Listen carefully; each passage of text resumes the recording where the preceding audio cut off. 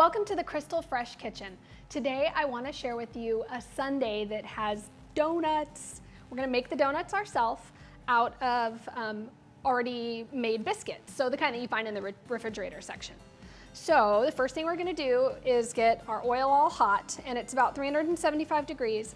I used a candy thermometer to check it, and then we're going to take our shot glass, which comes in handy for other things besides having shots. You can use it for your donut hole maker, right? And we're gonna pop it into the hot oil. Get this other one. If you have a biscuit cutter, that obviously would work, but I don't have one, so I just try to use things that I find around the house. There we go. And I'm gonna put these two in little donut holes. Get those fried up till they're nice and brown.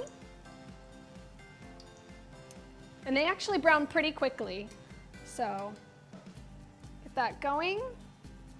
And this one I think is ready to flip. I don't know if you can see that there, but it's all nice and browned up. And then after I get these browned, I'm gonna take them and put them on this paper towel. Let them cool for just a bit, and then I'm gonna dip them in. I have some cinnamon sugar here that I've already prepared. And then over here, I actually have a little vanilla drizzle that I've made. So this is some water and some vanilla and powdered sugar. I think these are about ready. I want to make sure that they're not doughy in the middle, but I also want to make sure that they're nicely browned on the outside. So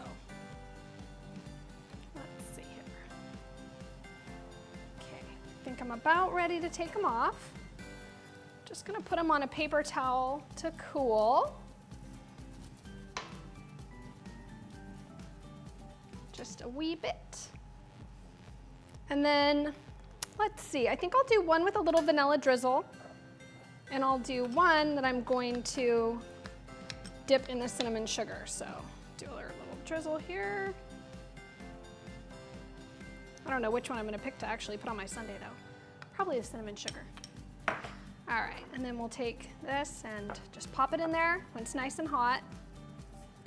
Oh yeah. Get all that cinnamon sugar on there. Just like that. And then I need a scoop of my, I'll move this aside, of my vanilla crystal ice cream here. Got my little bowl. Get one scoop down on the bottom, just like that. And, oh yeah, I was gonna use this one. So the donut is nice and hot, so it's gonna melt the ice cream. And I actually really like my ice cream melted. I put it in the microwave sometimes for about 10 seconds before I eat it, because I love the creaminess of the melted ice cream. Oh, there we go. And then I'm gonna drizzle this with just a little bit of chocolate sauce. Got it on the counter. Ooh, that's beautiful. Look at that. Move this guy over. Get a little bit of my crystal whipped cream here on top. Because what's a sundae without whipped cream, right? I should have a maraschino cherry to put on top. I don't have one. All right. Let's give it a taste. Ooh, oh, that's beautiful. Look at that. That's great. All right, let's see. Ooh, it's all crispy and flaky. And do you see the steam? Oh my gosh. Hope I don't burn my mouth. Mmm. That is delicious. Absolutely delicious.